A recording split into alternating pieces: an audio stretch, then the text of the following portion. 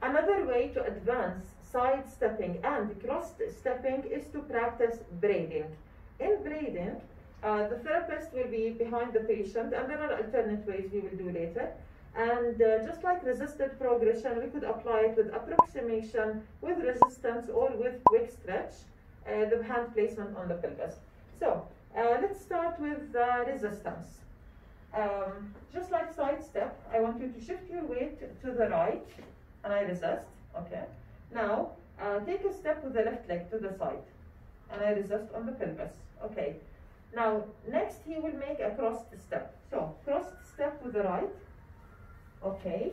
And here I resist on the pelvis anteriorly, and if you notice, the leg placement is almost similar to D1 flexion. Okay. Next, I want you to take a step with the left leg.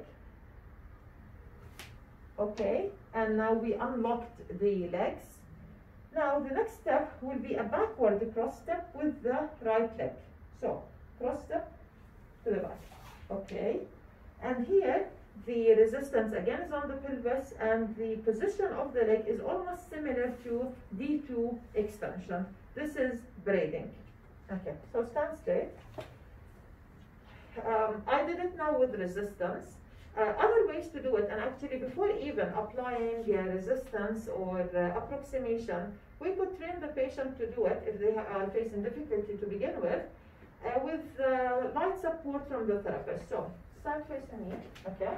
And we could have the therapist place their hands to support the patient, just like touch, just like modified plantigrade, or to advance it a little bit, we could use a dowel where the patient is holding it, and this is just to provide light touch support, and the therapist also holds onto it. And now we'll do braiding in this direction. Okay, so take a step with your leg, side step, okay, and now another cross step forward. Okay, good. Now another side step, unlock the legs, and a step backward, crossed. Okay, and we keep going like this. Once the patient masters this, we could apply resistance and approximation or quick stretch.